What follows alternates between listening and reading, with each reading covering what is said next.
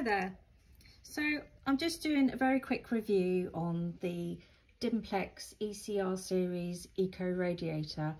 I have the ECR20Tie, which I think it also comes in the 15, and I basically bought this because I have really old electric block heaters in my rental apartment, and they're really uneconomical, and I just found them really awful actually.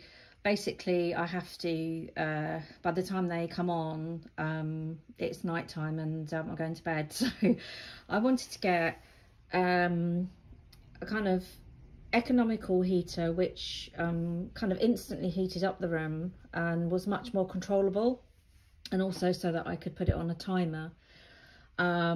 This is the oil-free version, so it's much more eco-friendly and than an oil radiator. The other advantage is that it's much lighter, so I live on a top floor flat and I was able to carry it up the stairs really easily. It's really lightweight, and you've got the casters down here which are dead easy to fix. You've also got the cable tidy here, and as you can see, it's a quite compact heater really. Probably not the most attractive heater that you get in the world, but if you want to just get it out now and then or put it away in the summer, you've got the advantage of doing that as well. So quick run through: switching it on, you just plug it in and then you'll see the red light come on.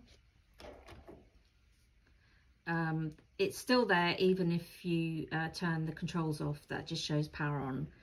The top control has got 3 wattage settings. So one is 600 watts, 2 is 1400 watts, and 3 is 2000 watts.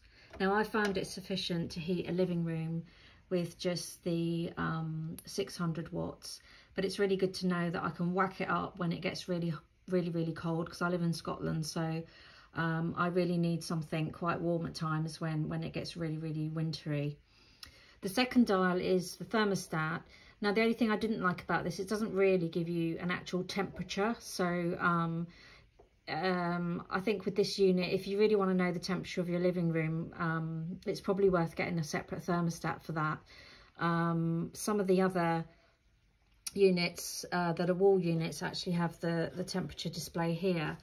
So I've kind of set it at about half, but that's something you probably need to play around with to see what sort of temperature you want,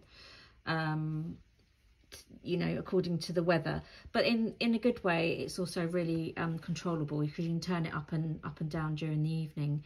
Now I couldn't find a video on programming.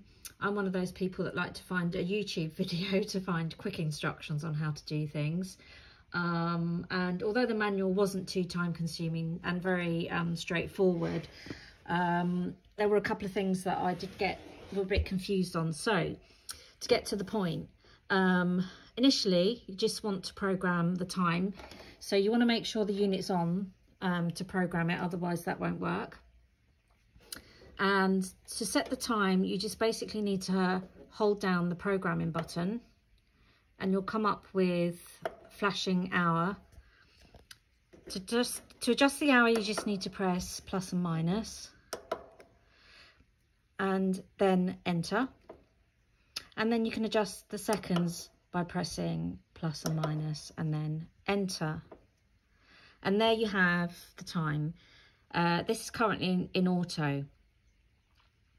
Now it's got 4 programmable settings on this, so I was quite keen to have a heater that I could have set for the evening to come in from work, and then again in the morning to come on first thing in the morning. So to set the programs, you kind of have to go to the program button. Now the mistake I made was holding down the button, but actually you just press it once and then you'll see P1. This is the start time. So again, like the time, adjust the hours to the start time that you want. Then just press enter, plus minus seconds, enter. and then this is the time you want it to finish. Again, hours, plus, minus, press enter again, and the seconds, plus, minus, enter. It will immediately go to program 2. So it's exactly the same as before. You just put in the hours, enter, seconds, enter, and then the finish time, enter, seconds, enter. And then it will immediately switch to program 3. If you don't want to set any more programs, you just keep pressing enter till you get to program 4. Again, press enter, enter, enter, and it will go back to the auto screen.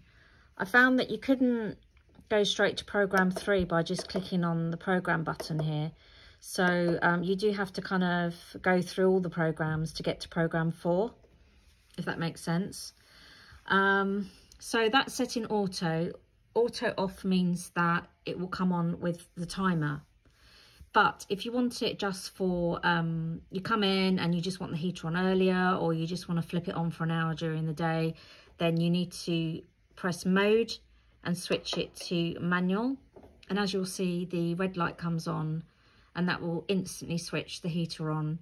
And again, you can just adjust the temperature to what you want, to just add a bit of, you know, instant heating here and there through the day.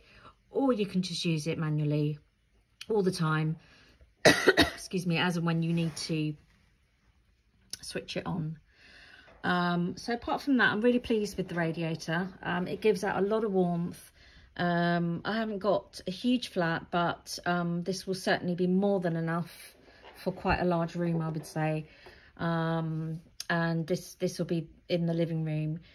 And it also comes with a 3-year guarantee. So if you want to sign up for that as well, it's a bit of reassurance that it's not going to go wrong or anything. I did do some research on these units. I looked at DeLonghi and some of the other units. But for the price, I got this for £99 from Screwfix.com. It was actually about 123 on Amazon, and so it just depends on what you want. But I did quite a bit of research, and I think for the size that it is, it's quite compact, it's very light. I can put it away in the winter if I want to, and it's just fairly easy and straightforward to use. So I hope you found that useful, and stay warm.